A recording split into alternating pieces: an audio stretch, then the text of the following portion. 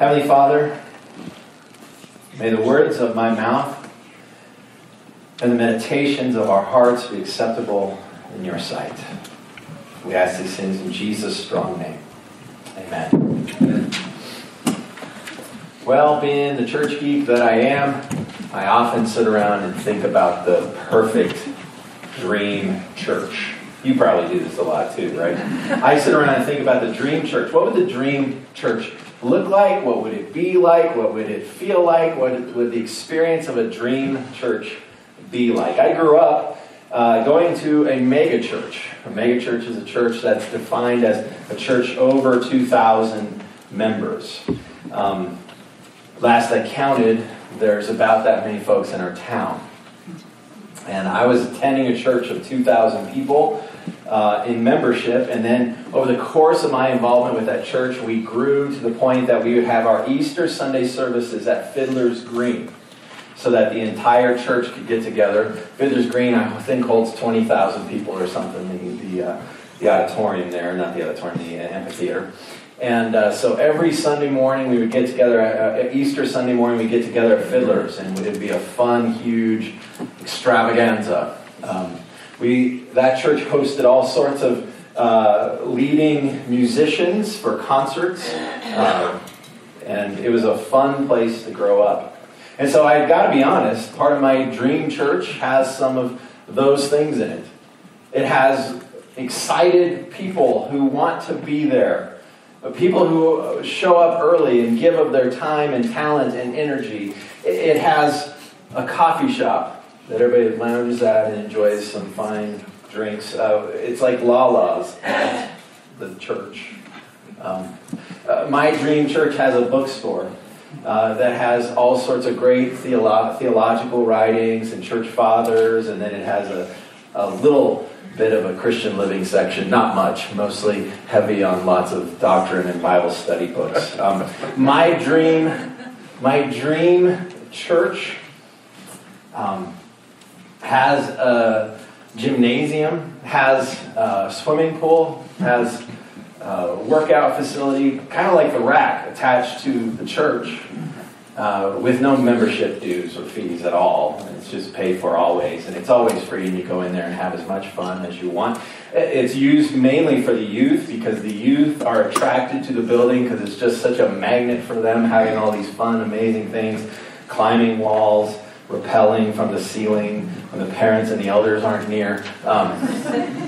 Just amazing stuff going on. Spiritually, though, everybody is growing, everybody is learning, everybody loves to read Augustine, everybody loves to read Athanasius, everybody loves to read Calvin's Institutes, everyone loves to read Luther.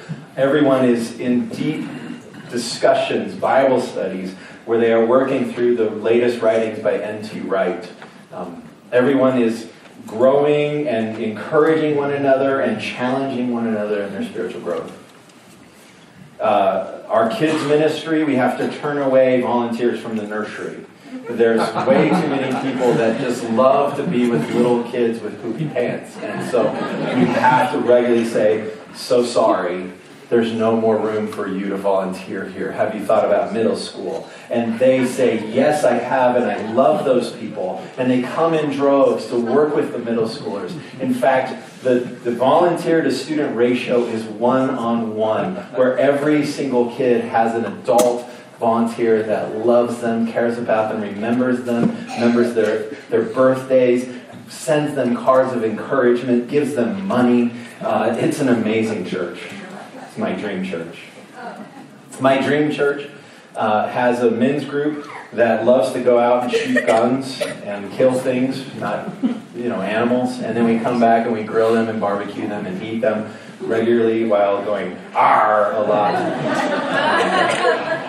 Whatever it is we men do. My dream church doesn't keep me away from Broncos games when they're at 11 o'clock. My dream church has given me tickets that I get to use for all Broncos home and away games. My dream church. It's really kind of obnoxious to hear about a dream church, especially from a pastor, isn't it? I thought it'd be tit for tat that you can hear about a dream pastor from a church's point of view. Let's look at what it takes to be a perfect pastor. He pleases everyone. Preaches exactly 20 minutes, maybe 15 for some of you, and follows it with an invitation in which everyone is convicted but no one is offended. Works from 7 a.m. to midnight in every aspect of work, from counseling to janitorial work. 27 years old with 30 years of experience. He's tall and short, thin and heavyset, handsome but not overpowering. One blue eye, one brown eye. Hair parted in the middle and straight on one side and wavy on the other, with a balding spot on top revealing his maturity. Has a burning desire to work with teenagers and spends all of his time with senior citizens. He smiles constantly with a straight face because he has a sense of humor that keeps him seriously at his work. Invests 25 hours a week in sermon preparation, 20 hours in pastoral counseling, 10 hours in meetings, 5 hours in emergencies, 20 hours in visitation and in evangelism, 6 hours in funerals and weddings, 30 hours in prayer, 12 hours in correspondence, and 10 hours in creative thinking. Is always available in his office. He always has time for all the committees and activities of the church. He never misses the meeting of any church organization. Is always busy evangelizing the unchurched. Has perfect kids. His spouse plays the keyboard. Did you notice Marnie's at home sick today? The perfect pastor is always the next town over. I'm not sure what that means. He is talented, gifted, scholarly, practical, popular, compassionate, understanding, patient, level-headed, dependable, loving, caring, neat, organized, cheerful, and above all, humble. And he knows it. Many versions of this are found online. You can find all sorts of things describing the perfect pastor. And we all have dream churches, we have dream pastors, we have dreams about what we want the perfect church, the perfect pastor, the perfect Sunday experience to look like. Did you know that we just fail miserably all of the time? Mainly because my kids aren't perfect. I've almost got all the others. Later this year, my book, Humility and How I Alone Attained It, is coming out. It's got a big picture of me on the front. My somewhat thin, mostly heavy-set self. The cover there. We all have these dreams of what we want and think we need. And it's out of our consumerism that most of this comes and is shaped. When I was a child, there was a mall that was near our home. It's called South Glen. And we went to South Glen and we found things we never knew we needed at South Glen. And it was amazing because I loved going there, especially as a middle schooler, because Mom wasn't there. Dad wasn't there. We were set free on South Glen Mall. And South Glen had an Orange Julius, which was amazing. We would bug Mother for money, and she'd feel guilty, and she'd drop us off at South Glen, and we'd have money for Taco Bell and Orange Julius. We'd walk around, and we would go to the arcade, because we had no video game systems at home. We had to feed these things 25 cents a pop to die in a minute time. Right next to the arcade, it must have been some kind of marketing genius came up with this, was a toy store called Roy's Toys. Right next to the arcade. It was like they knew where the children would be in the mall. And we would go to Roy's, and we would walk up and down. And by the way, this is before Amazon was a thing. This is before we had a Walmart nearby us. We would walk into Roy's Toys, and we would find these amazing toys that none of us knew existed. But when you saw it, you wanted it. You needed it. You had to have it. And that's how materialism and consumerism works. You and I have been hardwired. We don't even understand how much of us has been shaped by consumerism. In fact, for instance, how about we all do a challenge this next week where none of us buy anything? Well, I got to do grocery shopping. Just fast. You won't die. Jesus went 40 days. What if I got to get gas for my car. I got to get to and from work. You can walk. You got shoes, probably. Well, it's really far. Tough darts. I mean, good luck with that. You made the choice to live far from the place you work. I mean, you could have thought that through before the preacher said, don't buy anything. Why do you live where you want to live? Because I want to live there. Well, maybe it's not practical that you live where you want to live. And you need to rethink some of your priorities. We are shaped so much by what we want and what we desire and our consumerism and our materialism. And by the way, before you feel like, man, this guy's just falling, I love stuff. That guitar, that's a $1,000 guitar. I tried to buy a cheap guitar. It sounded terrible. It's horrible. Those $500, $600 guitars, piece of junk. This one's borderline. Did you know I want to replace this guitar with a Martin because I miss my Martin? I used to have a Martin. I had a $1,000 Martin guitar, and it needed to get this one. And I want a Martin that costs $2,500. Well, Steve, that's just stupid. No, it's not. You just don't know. You don't know what that guitar can do. Plus, it's part of my job. Every Sunday morning, I'm playing this stupid thing, and it's irritating when I hit that G string and it sounds terrible. Haven't you noticed? Apparently, you're not very aware. I mean, I'm a materialist. I like things. I want things. It's challenging. I have thought oftentimes, because I have this weird minimalist in me sometimes, that you might have noticed I wear the same shirt most weeks because I'm a minimalist. I don't like clothes. I mean, I like clothes. I just don't like having lots of them. I don't care. But really expensive guitars, I care. Cars, I don't care so much. I like to drive nicer cars. If they turn on, I'm excited. Gets decent gas, gets me where I'm going. Wow, yay, that's a good car. Goes 5,000 miles an hour. That's not practical in my life. But a guitar? I mean, we all have our thing, right? Wives, your husband has his things, right? Men, your wives have her thing. Your wives don't do that. Don't have that. Your wife has her thing. Your kids have their things. We all have our thing, our hobby, our interest, what we want more of. And it's regularly shaped by commercials, by magazines, by interacting with others, word of mouth.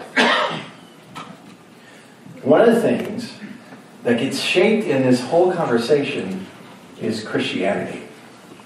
One of the things that gets shaped in this whole thing is church. One of the things that gets shaped in this whole thing is our view of God and what He can or can't, or what He should or He should not be doing for us or to us. And we often get this idea that the Christian life is about our comfort.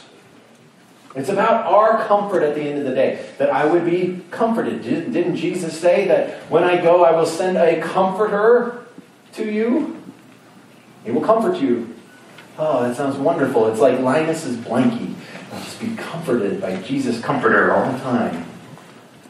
And I go to church and I look around and the guy talks for more than 20 minutes and we sing songs that are too high, or I don't like them. They're not my preferred style. Where's the organ, for goodness sakes? Well, there's all sorts of things. And we start to get the idea that maybe I'm not supposed to be comfortable.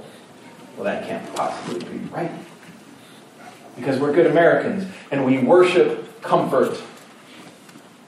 We want to be comfortable.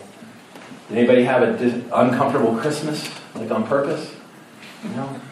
You go outside, turn off the hot water, just for fun. Maybe turn off the heat. Did anybody, not get any gifts and just explain it as, hey, tough darts, kids, it's supposed to not be comfortable this year? That's an uncomfortable conversation all of a sudden for you.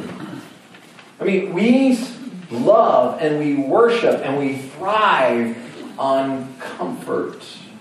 In fact, In church world, this creeps in. Instead of having times when visitors stand up and say, state your name, we've gotten away from that because that's too uncomfortable and awkward. And it is. I'm an introvert. I know. Right? I don't even like, that's why I slept in last week, because I didn't even want to go to another church, because I'm like, that's a lot of work, and I won't know the people, and then they'll find out I'm a pastor, and then they'll ask me to preach or something stupid. Or at least pray before the potluck. We want comfort. That's why I didn't go to church last week. I wanted to be comfortable. It creeps into churches. We want the kind of worship, we want the kind of preaching, we want the kind of style. We want it to fit us. We want what we want. We want what we like. In many ways, church has caved. In many ways, the church has caved on this. There are churches that at the national denominational level are wrestling with what's sin and is not sin. I mean, is it okay if somebody is a gay or a lesbian? Is it okay if somebody is sexually active outside of marriage? And there's all sorts of things. Those are just the two that come to mind. They're always the below-the-belt issues, it seems. Back in the day when I was a kid, the questions were vastly different that were being wrestled with at the church. And the church is always wrestling with how to be relevant to the culture and faithful to the gospel. But I want to suggest to you that as the church, and as the way I put it, the way I think about it, is the church in America is losing home field advantage. Did you watch any of those wild card games? The Chiefs, I don't think they have home field advantage, those poor folks. Better to have a bad season like the Broncos than be the Chiefs in the playoffs. If you're a Chiefs fan, tough darts. You didn't come here to be comfortable, I hope. We lose home field advantage in the church. It's becoming more and more difficult. It's becoming harder. It's becoming more countercultural to follow Christ and to follow the historic teachings of the Scriptures, the historic teachings of the church. It's becoming more and more difficult. You may, if you follow Jesus, hear things like you are bigoted, you are hateful, you are backward, you're on the wrong side of history. You may hear things like that. And if you don't hear them in Ray, don't worry, it's coming here. It will be here. It is already here. There are already people who email me when I state just reading the Scriptures on issues like homosexuality.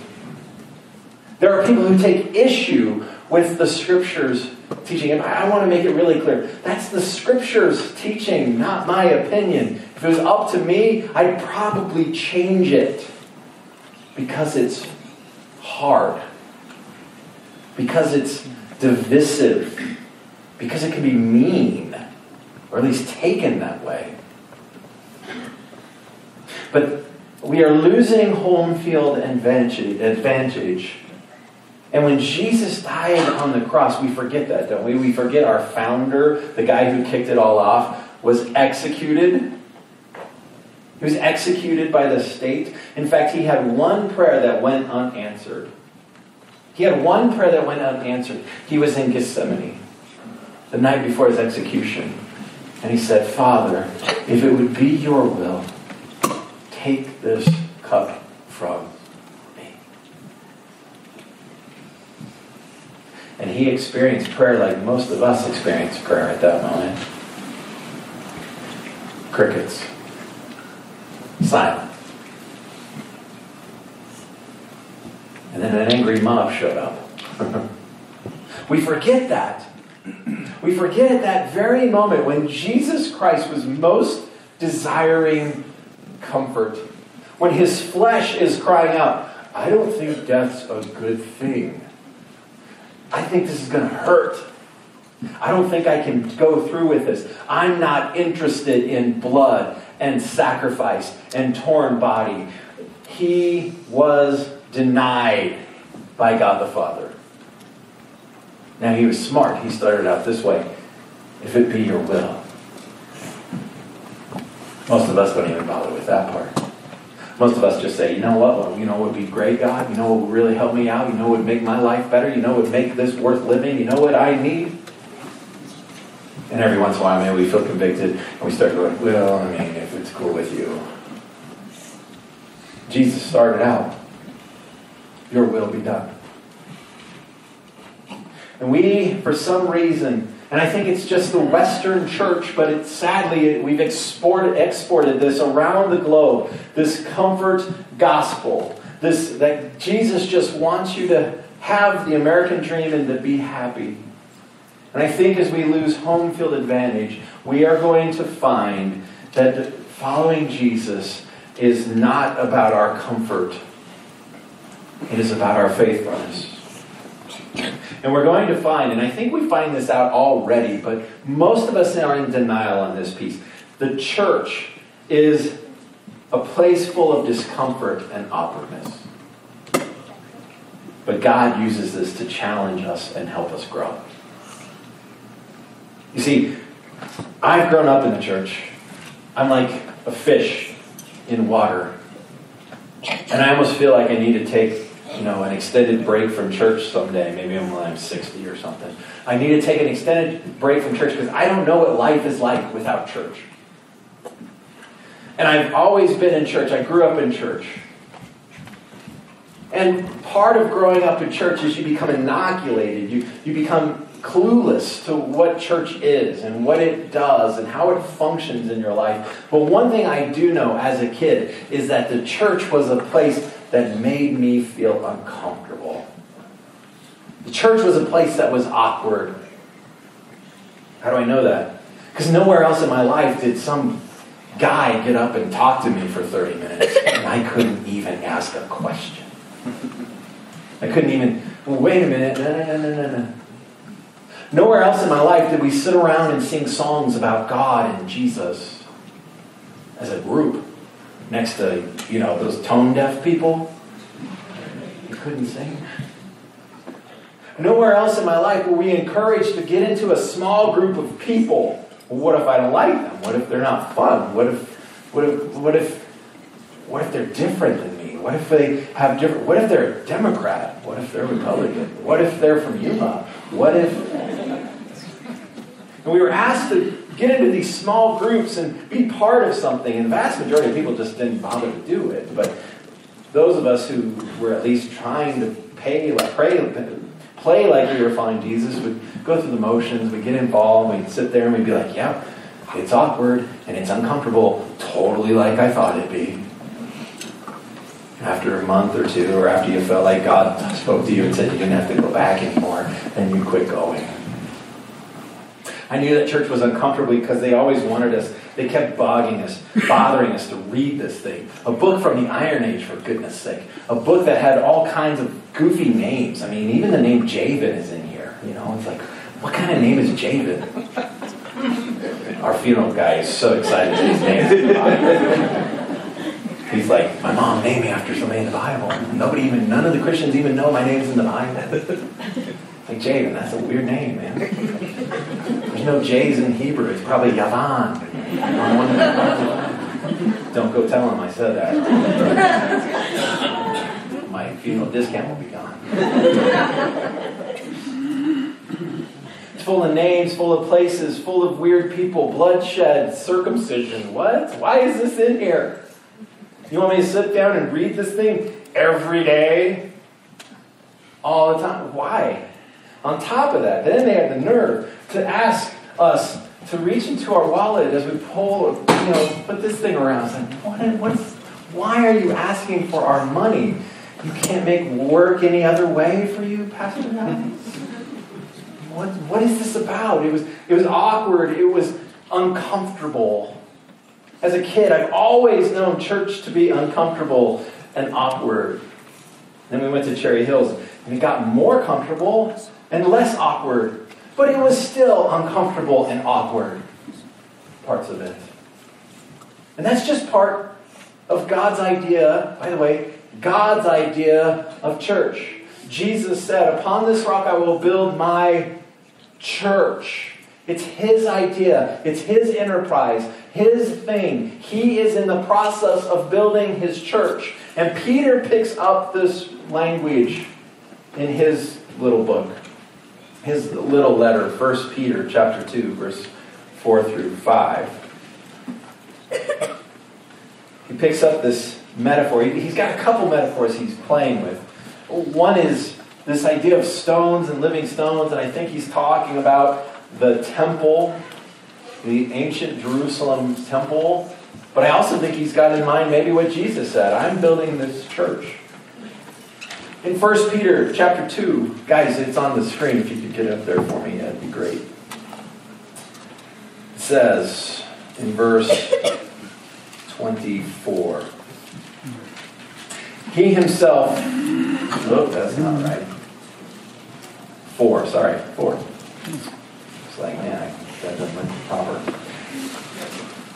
As you come to him, the living stone, rejected by human beings, but chosen by God and precious to him, you also, like living stones, are being built into a spiritual house to be a holy priesthood, offering spiritual sacrifices acceptable to God through Jesus Christ.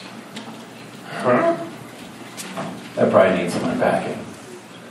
And one of the things that we can't do in English, but I wish we could, is we don't have a plural you. The closest thing we have is our friends from Texas who say y'all, right? Or in Colorado, you guys. You know, East Coast, they kind of do that too. We've got this plural in Greek. Greek has a plural you. And when we come to passages like this, it's really easy. And by the way, this stems back to our consumerism and our materialism, our individualism. When we come to a passage like this, we read it very individualistically. And you're not supposed to do that. Because all of the yous in here are y'alls in here. This is not you are being built as a temple of God. It's y'all are being built as the temple. Peter is talking about the importance, the primacy, the function of the church in this passage. He reiterates this in verse 9 when he says, but you are a chosen people. Again, we have to read it plural. But y'all are a chosen people. A royal priesthood, a holy nation, God's special possession, that you may declare the praises of him who called y'all out of darkness into his wonderful light. Back to verse 5. Y'all also, like living stones, are being built into a spiritual house to be a holy priesthood.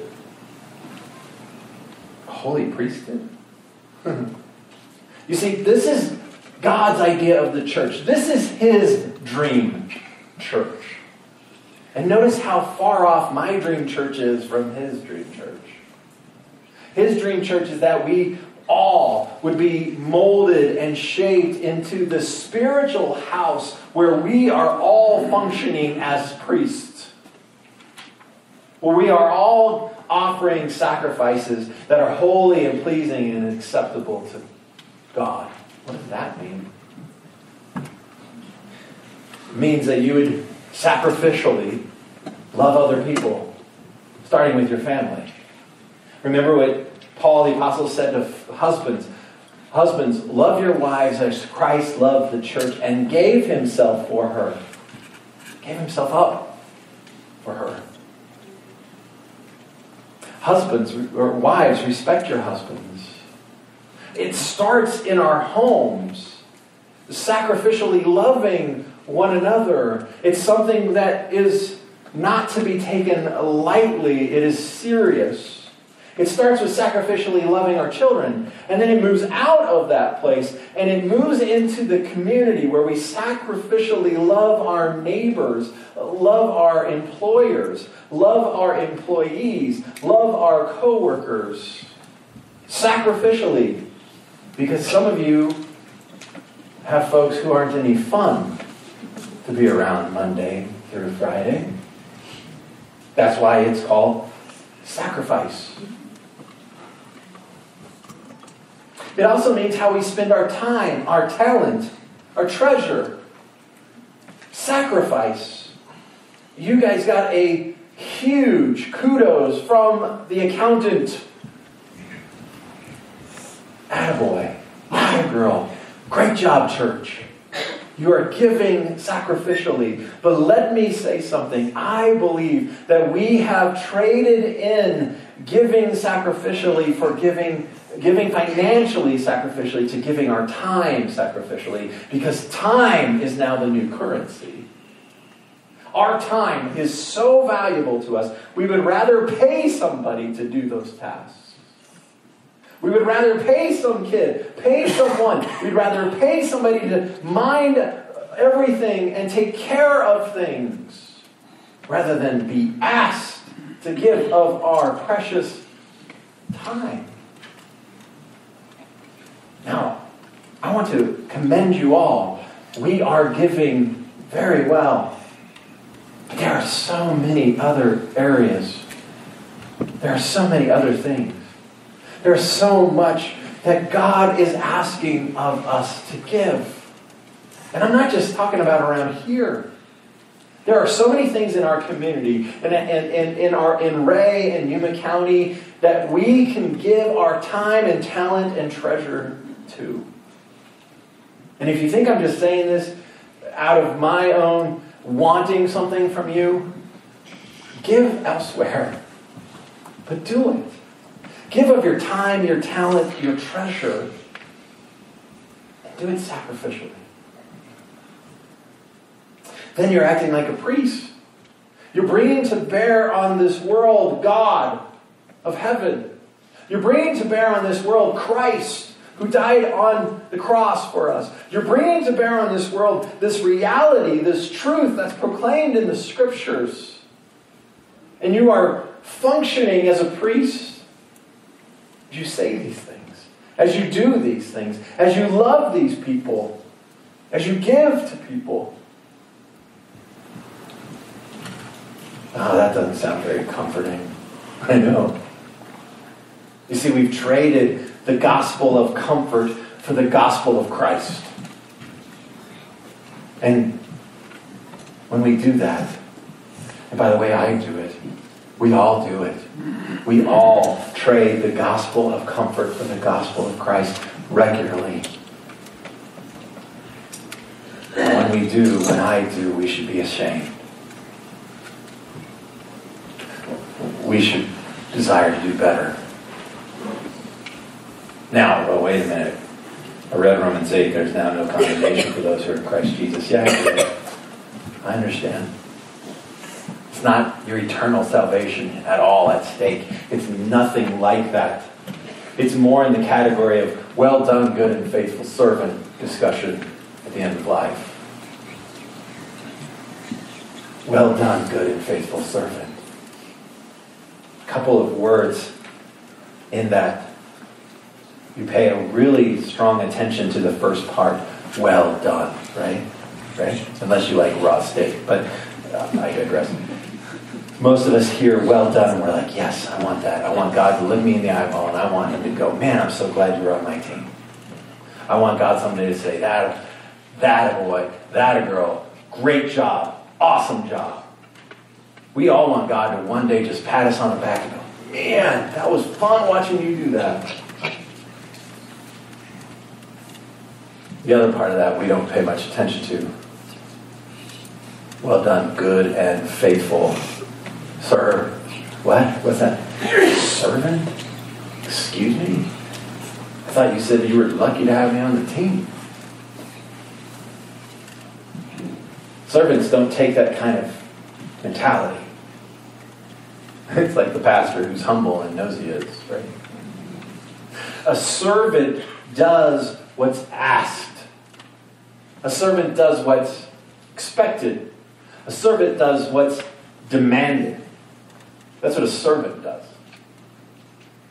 And the amazing thing with the gospel is that we have the opportunity, because of God's grace, that we have the opportunity to live our lives in service of the one true God forever. After we accept Christ, we get the opportunity, we get the invitation, we are asked More than that, we are empowered by the Holy Spirit. The Spirit that raised Jesus from the dead lives in us. And the Spirit comes into us, and it gives us the empowerment and the excitement and the authority and the ability to follow Christ. To do all He asks. To do all He commands. To do all He expects. So that at the end of our life, we will one day stand before God the Father, and He will say, "Well done, good and faithful servant." We have all that available to us. We have just this short life to leverage for all of eternity. You know, there's days that I mope around. Anybody ever mope around? True confessions. Pastors mope around. Because even while they're pastors, they're still people. And there's days I mope around. And there's days that I have this mantra on my lips. And my mantra is, thank God, this is not my home. Thank God I won't always be here. There's days when I mope and I think 10,000 years from now, this day of moping will be long forgotten. 10,000 years from now, these travails, these trials, these situations, these irritants, these things in my life that are frustrating me will be long gone, forgotten. Thank God this is not my home. I will not always be here. And why can I say that with such confidence? Because I have trusted in Jesus Christ as Lord and Savior of my life. I'm seeking to follow Him. Even on the mopey days, I have breakthroughs that, oh yeah, I'm supposed to follow Him, even that day. And I have this knowledge, this understanding, that this isn't all there is. And I have an opportunity to leverage this short life of mine to pile up just disgustingly exciting, awesome treasures in heaven that can't be taken. They'll never rust. They'll never break. Kids, have you already broken that Christmas gift you got? There are gifts in heaven that will never grow old, will never break. The greatest gift of all is God Himself. And we will never grow weary of worshiping Him. We will never grow bored with Him. We will never, ever get to the point where it's like, gosh, I heard this one before with Him. Every day He will blow our minds. Every day His mercy will be new. Every day His grace will just explode upon us. Every day, gratitude will well up in our hearts. Every day, 10,000 years from now. And you and I can leverage this life. If we will just be willing to be uncomfortable. If we will be willing to be awkward with one another at times. You see, Jesus said something that's very countercultural to us. John chapter 12, verse 22. Or 25, excuse me. He said this. If I can find it. I need glasses, my goodness.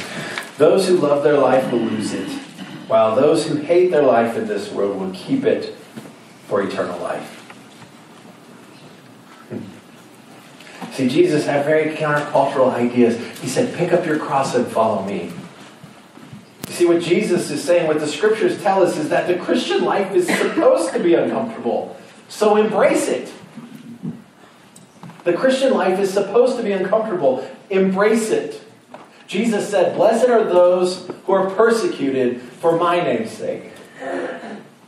Jesus said, do not be surprised if in this world you have troubles of many kinds.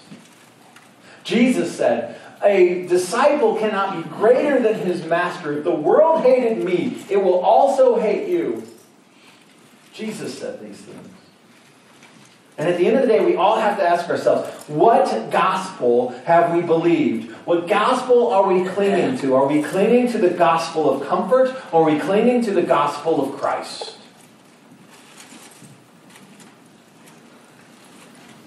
So let me encourage you. Let me exhort you. Let me plead with you.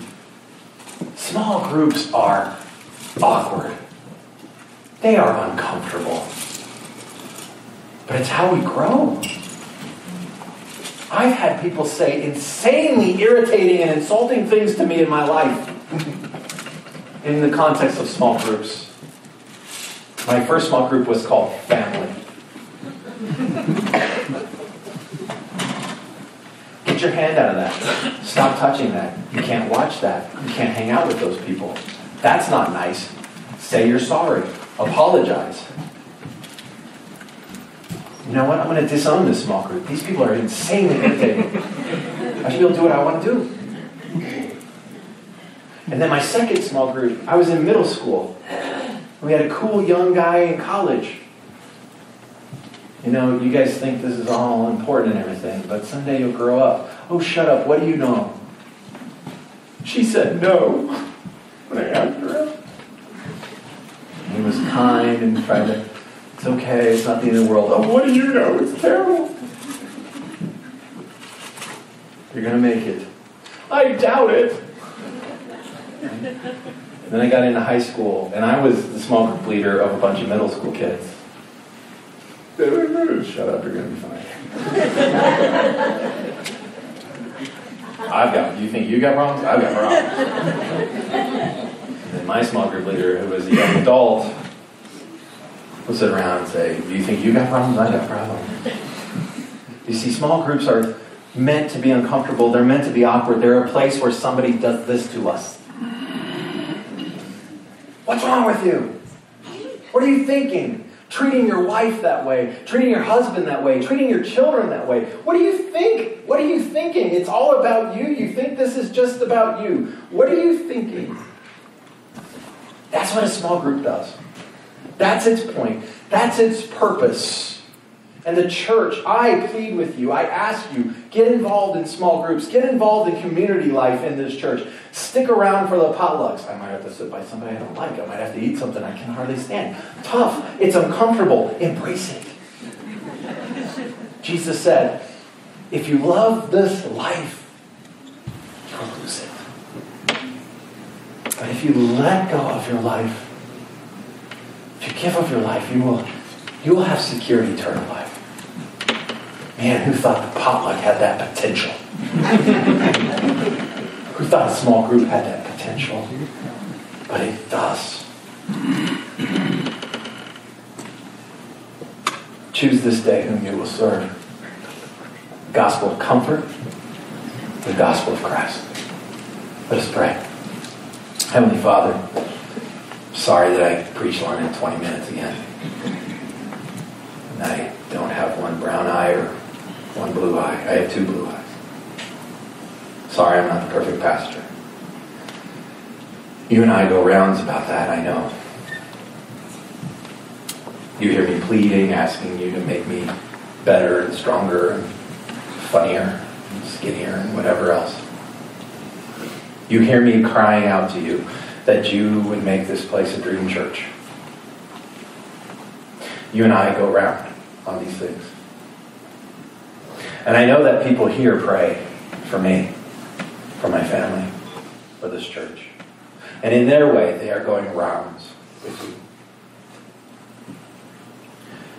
I pray as we wrestle with you in prayer, we would also start to wrestle with one another in community.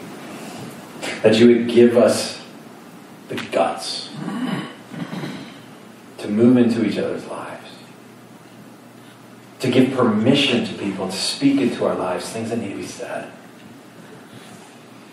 That we would take seriously that the marriages in this church are important. And we need to strengthen and encourage one another as best we can. That the children in this community, in this church, are important. And we need to love them and care for them as best we can. That the elderly in this church are loved and respected and wise. And we need to hear from them. That those of us in midlife crisis, we need to see our elders and our youth. And we need to remember this is not our home. One day we will be with you. And we have an opportunity to leverage this time here. Even in the midst of busyness and family life and trying to earn a living and trying to retire someday, we can leverage it all for you. May we be faithful to the gospel of Christ. And may we shun the gospel of comfort. Now may the Lord bless you. And may He keep you. May the Lord bless you. May His face shine upon you and be gracious to you. Because you're going to be uncomfortable.